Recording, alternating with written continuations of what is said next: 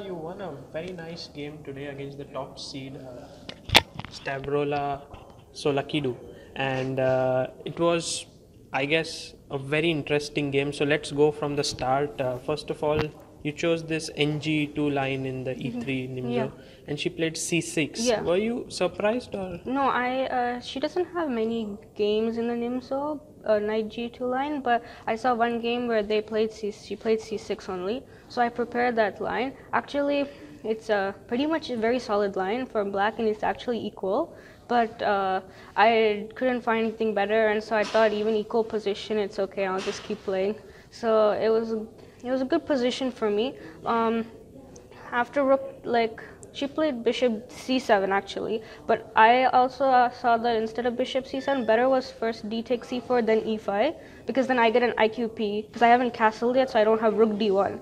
I get an IQP, but that's still equal, because I still have lots of dynamic chances there. But then after bishop c7 castle e5 rook d1, she took rook takes. I think I saw queen e7, and then g6 to prevent knight f5. I think the queen is better placed on e7 anyway than e8.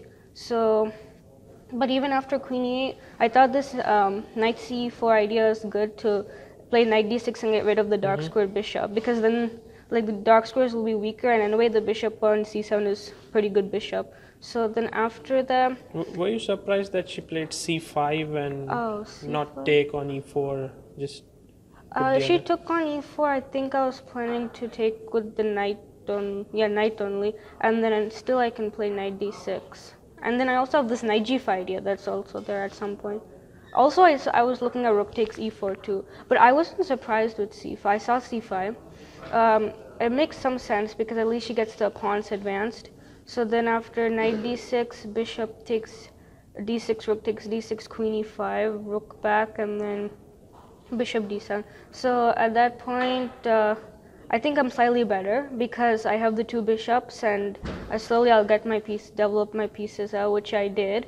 And then after that, I still think it was pretty much solid. Isha's equal position, only slightly better. But even though I had doubled up my rooks on the d file, the problem was I had to give away my dark squared bishop in order to do that. That would have been a pretty tough decision because the bishop pair was your only advantage there. Yeah, but if I didn't give away my bishop, I think she would play knight b4 next. That's the problem. Also, then the knight on d5 is pretty firmly placed too, even if she doesn't. I had to play a4 and make a concession before because she was threatening bishop a4, and there was no good defense against that. So I thought still that if I take, I have slight advantage, but after that, it's still difficult to penetrate because her knight's on f6, and it's still good for her. So I played queen c3 at one point. We were both in time trouble at that point, and I thought she would play king g8 back to get out of the pin. Yes. And then I was just thinking what to do there. I was maybe thinking of retreating or even playing b3 there. But b3, the problem is maybe rook d8, and then she can exchange the rooks. So maybe I would have to play back to queen b3 or something. So I was thinking about that, but then she took on a4, which I didn't. But before she did all of this, there was a repetition once. She went knight e8, rook d2, or I think rook d1 back, and then she came back, but you played f3, so you were not happy with the draw, or what was it? I was fine with the draw, but then I didn't see a point of immediately taking the draw, because I thought I can't really lose that position, not lose, even be worse in that position. Okay. So I just thought f3, I can try for e4, because if I can play e4, e5, then the knight is running out of squares. So I thought that would be possible. I was a little bit concerned about my dark squares, so I wasn't sure if I should play e4 yet. That's why I played queen c3 first, actually, because if I play e4 first, I thought queen e5. And then my dark squares are actually weak, and I cannot play queen c3 now, and I cannot play f4, and my knight's also under attack on g3. So that's what I was thinking about. So I decided to play queen c3 first. And then I saw bishop takes a4, but I thought I didn't calculate everything because I didn't have any time. But then I just thought that was risky because I saw this knight e4 idea with rook d6. I think she only saw b3. But after b3, she can play bishop c6, and then I cannot play knight e4. And if rook d6, then I think just rook e d8. Yeah, and then the rooks get exchanged, then she can play king g8 because my knight is also blocking my g pawn.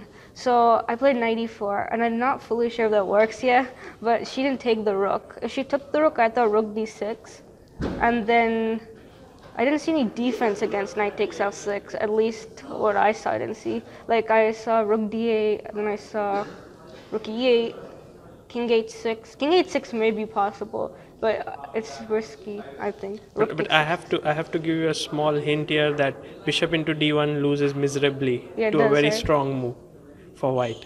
Oh, it's not rook d6. No. There's also rook d7. Yes. Yeah. Oh yeah, I saw rook d7 after she played move back. Yeah. But rook d7 is not so easy to calculate when you have very little time, because after queen d7, knight f6, well, computer shows it's completely winning for white, but is it gonna be mate?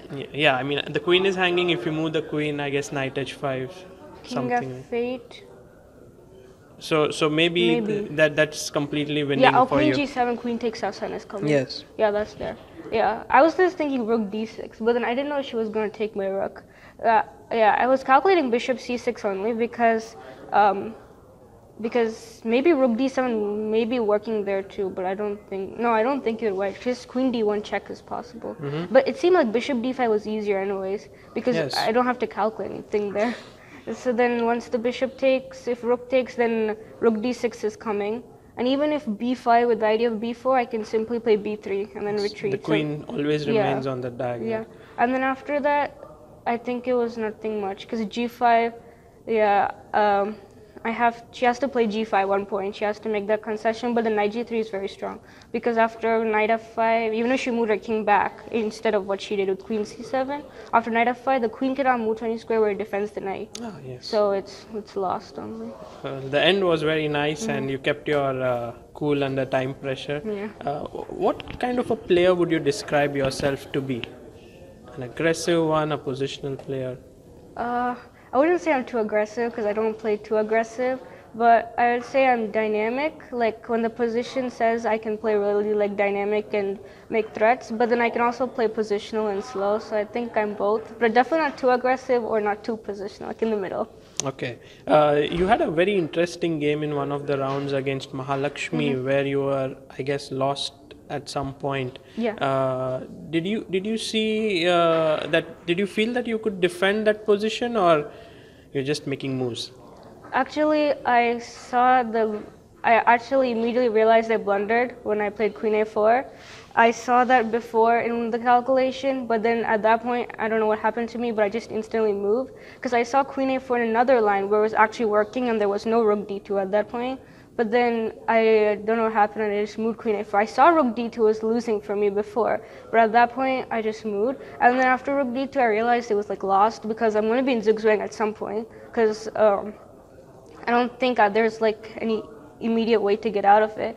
But then I thought that there's no point of resigning or thinking I'm lost, because anything could still happen. So I decided to keep playing. And then I did see this idea of queen takes c5 at some point, to play queen e7 and queen f6, but I thought she would play queen b4 and prevent that idea, and then still she can take my pawns and still lost.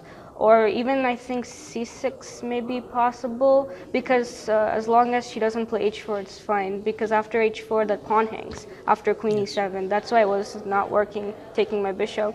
But I'm just happy that it worked out. Yes, but after taking your bishop, I think there was one move that she could have won with, if she would have taken on g2 instead of moving the bishop back to c4. Yeah, bishop takes g2 was possible. And then that's completely winning, because you lose h3, e3 and everything. But under time pressure, I think it was very difficult to find that. And could you tell us about your Indian connection? Have you been to India ever, or what is it like? I've been to India twice, I think. Okay, I think twice. Where is your my grandparents live in Visakhapatnam, so I've been there before, but not too much, just only twice. But I still like India, I guess.